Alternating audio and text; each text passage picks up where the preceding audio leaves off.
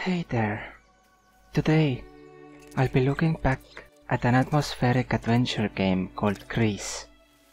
GRIS is a side-scrolling puzzle game that relies purely on music and symbolism to tell its story. There is no dialogue, no voice acting, no text at all. Without including spoilers, all I can say is that the game talks about the 5 stages of grief. I can safely say that the music in this game is probably one of the best I have ever heard in a video game to date. In the game it feels powerful and it evokes emotions from me. It did so all the way from beginning to end. Although at some parts what I was seeing and hearing at the same time got so much out of me that I had to pause for a moment. GRIS is also one of the most beautiful games I have ever played. The art style, the presentation, just amazing in every way. The play with color is so well made here. The colors have their purpose and are put into their own themes. Each main color is used on puzzle elements in such a way that you can already tell from the color what you're supposed to do in that puzzle. Colors also convey feelings perfectly the way I think they are supposed to. The symbolism in this game is understandable and personally for me also relatable. Everything is made clear as you play. Puzzles themselves aren't difficult, but a few of them took me a little while to understand, which was entirely my own fault. Whenever I finally figured those more difficult puzzles out, I was thinking to myself like, how did I not understand this? This was simple. The puzzles also flow well with the game's pacing in both ways.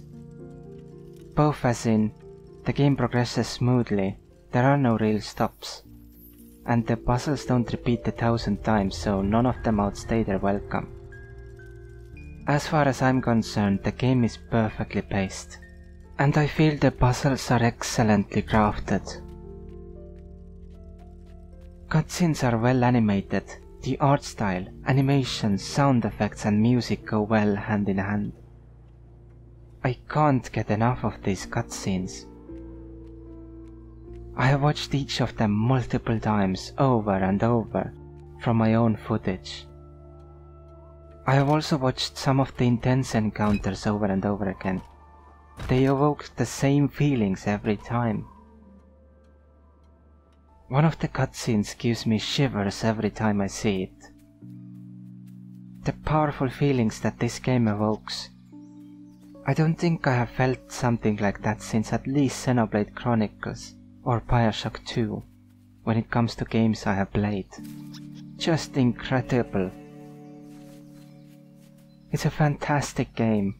It took me more than 5 hours to finish because I went out of my way to explore more than most people probably will. I looked at the environments and also the little creatures that were in that world. It was really interesting. I can't recommend this game enough. If you like these more calm puzzle games, then definitely put this into your list as soon as you can. On average, the game should be beatable in about 4 hours time. I personally will most likely play it through multiple times, because it's just such a good experience. I need to get it on the Switch, where it'll be even better. These were my thoughts on GRIS, and as a result, I have added it to my list of best games of all time, as the 10th entry. A fantastic atmospheric puzzle adventure game with story told through symbolism, colors, and music. I'll leave you now to think about what you just saw in this video. Have a good day, and I'll see you next time.